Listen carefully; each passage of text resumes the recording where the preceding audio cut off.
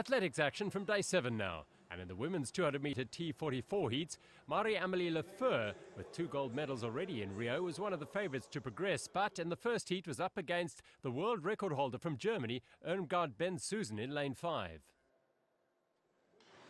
Set and away, Lefeur out well, quick start from Cayenne as well, good speed Ben-Susan in the middle lane coming through. They look to be the main 3, and towards the end it looks as though Holmes has broken down. Coming into the straight, Cayenne racing hard here, Lefeur with a challenge, Ben-Susan the inside, Ben-Susan might have it.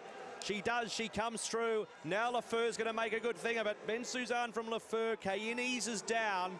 And then in 4th position was Sugar from Great Britain, 26.71 the time. It's a new Paralympic Games record for Irmgard Ben-Susan. Very good work indeed. She's broken the record of Marie-Amélie Lefeur. In the second heat, the favourite was Marlou van Rijn from the Netherlands in lane 8. It's a lot of focus on Van Rijn, but she just stayed in the blocks a little bit. Takaku was shot away here for Japan. What a start by her. Papa Constantino is going very well also for Canada out of lane 6. So Van Rijn has got to get motoring here in the closing straight, and she does. Here she comes, Marlou van Rijn, the world record holder, the Paralympic champion, the world champion is going to win this. 26.70, and she takes it well. And a big margin of victory for Marlou van Rijn in the end. It took her a while to get out of the blocks, but once she did, she got chucking very well. 26.69 it's been rounded down to. Confirmation then of the lineup for the final. Marlou van Rijn, the fastest qualifier.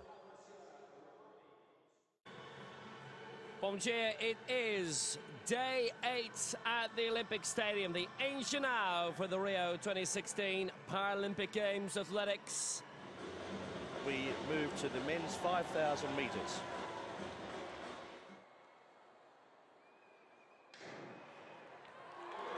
And away we go.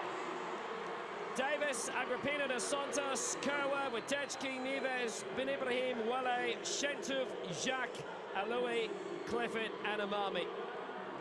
It is just starting to separate a little bit, but still doing all of the heavy lifting out in front is Shentuf.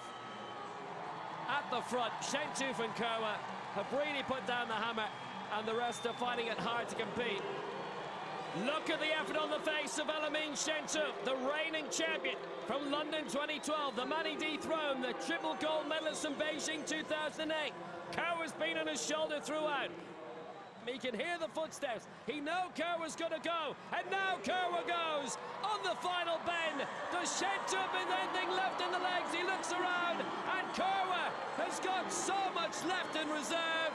The timing absolutely perfect. Henry Kerwa of Kenya's going to get his title back that he lost in London. He won it in Beijing. He wins in Rio. Kerwa 14-17-32. Henry Kerwa takes it. Gold for Kenya. Elamine Shentuf, the silver for Morocco, and Bill Eloui, the bronze for Tunisia, and in his category, a new world record. The first field event, the women's discus F57. Iyazi was 5th until this throw of 26.21 metres earned her a medal, and Ireland's Orla Barry threw a further 30.06 metres to contend for the lead. But the defending Paralympic champion sent it out to 33.33 metres, close to her world record.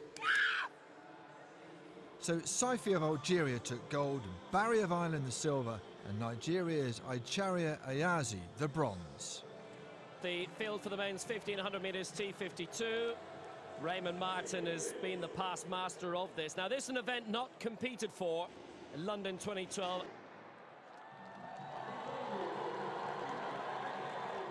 Raymond Martin is the man to beat, and straight away, the man to overtake. He's only gone about 100 metres, and he said, right, let's go for it. Little bit of a movement coming on the outside, which was needed by one of the Japanese, and I think that Sato is doing about 3 laps to go, and Martin's lead is considerable. Sato from Japan is getting sick of looking at the back of the helmet of Martin, and is now going to move up Sato has taken up the story in the front with Martin in second place, and that's interesting that Martin has let him go.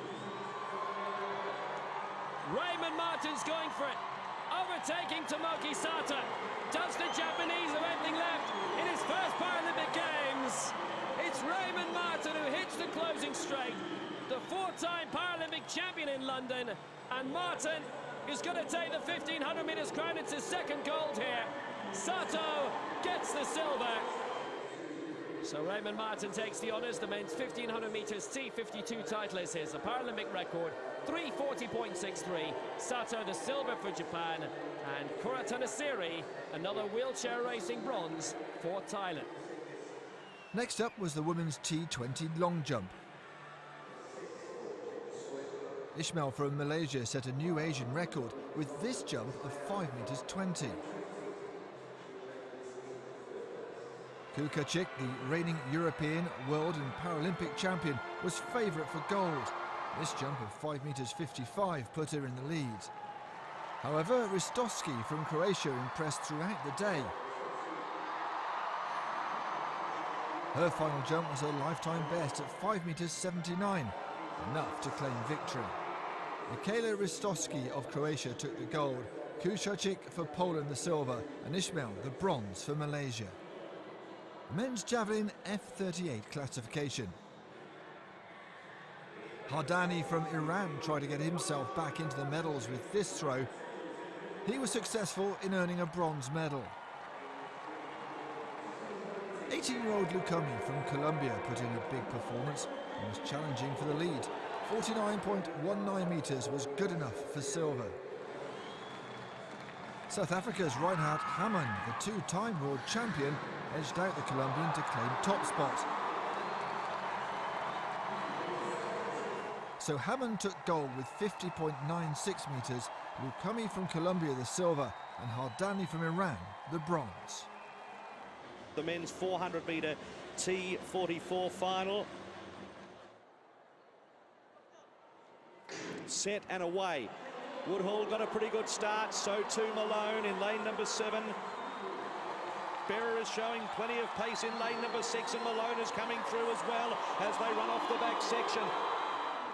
70 to go, Woodhall, now Malone digs in, looks for the double, moves up, takes Woodhall, Berra's powering home, Malone in front, Berra's a danger, Malone, Berra dives at him! Oh, it's tight, tight Paralympic record, 46.21, it might be Malone, but it's a photo finish.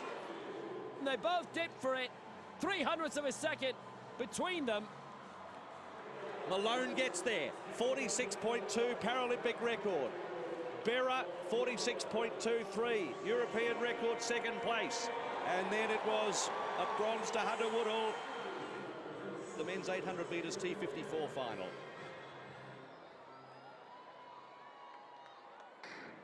Can who get gold? Konchek, Queeve and Weigel, Hu, Kim, Weir, Garby and Liu.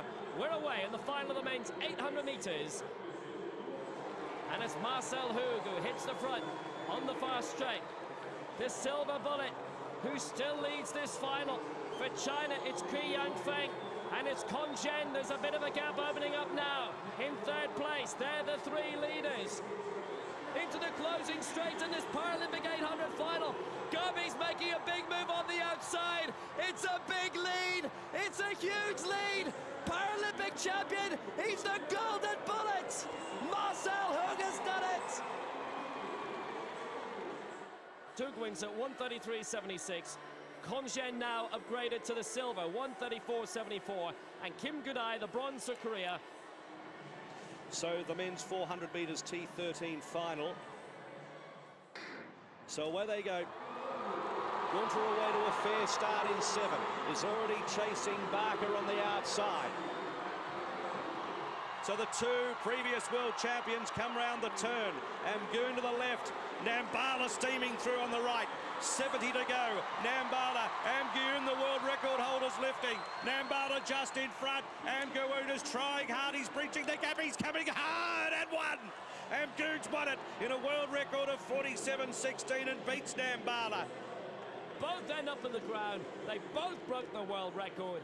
A great run between these two and magnificent respect. And full credit to the Algerian as well. Mohamed Hammoumou in third place, coming in as a bit of an unknown quantity at top level.